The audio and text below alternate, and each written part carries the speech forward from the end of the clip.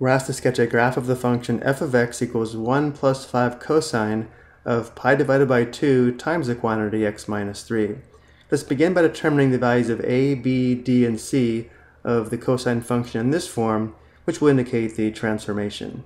Notice a is the coefficient of the cosine function, and therefore a is equal to positive 5. The amplitude is equal to the absolute value of a, and therefore the amplitude is equal to the absolute value of 5, which is 5. Also, because a is positive, we do not have a reflection across the midline. If a was negative, we would have a reflection across the midline. So let's indicate no reflection. Next, notice b is equal to pi over 2, and the period is equal to 2 pi divided by b, and therefore the period is equal to 2 pi divided by pi over 2. Let's go ahead and simplify this. 2 pi divided by pi over 2 is equivalent to 2 pi over 1 times the reciprocal of pi over 2, which is 2 over pi. Simplifying before multiplying, there's 1 pi and pi here and here. Notice how we're left with 2 times 2, which is 4. So the period is 4. Next, notice how d is equal to positive 3.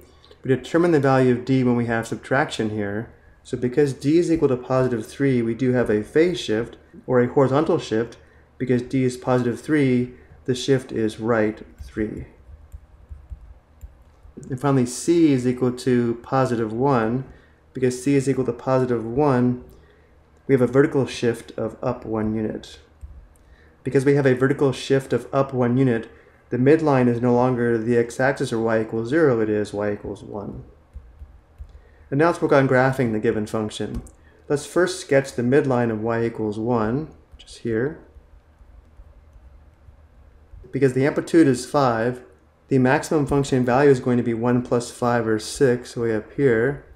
The minimum function value is going to be 1 minus 5, which is negative 4. We normally graph one period of the cosine function starting along the y-axis, but because we have a horizontal or phase shift of right 3 units, we will graph one period of the given function starting at x equals 3, which is here. And then we'll have one complete graph of the given function over the period of 4 radians, and because 3 plus 4 is 7, let's also sketch a vertical line at x equals 7. So from x equals 3 to x equals 7, we will have one complete graph of the given cosine function. When graphing the basic cosine function over one period, we divide the period into 4 equal subintervals, so let's go ahead and do that over this period.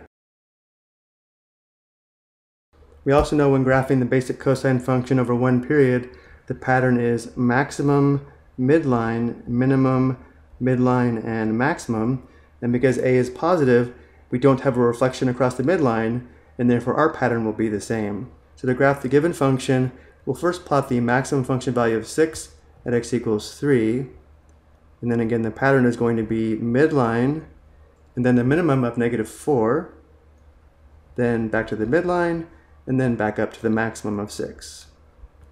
So the graph of the given function looks something like this from x equals 3 to x equals 7.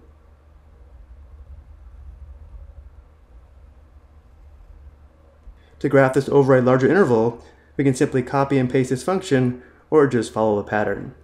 Working our way from x equals 3 to the left, we would be at the midline here, the minimum of negative 4 here, then back to the midline, and then back up at a maximum.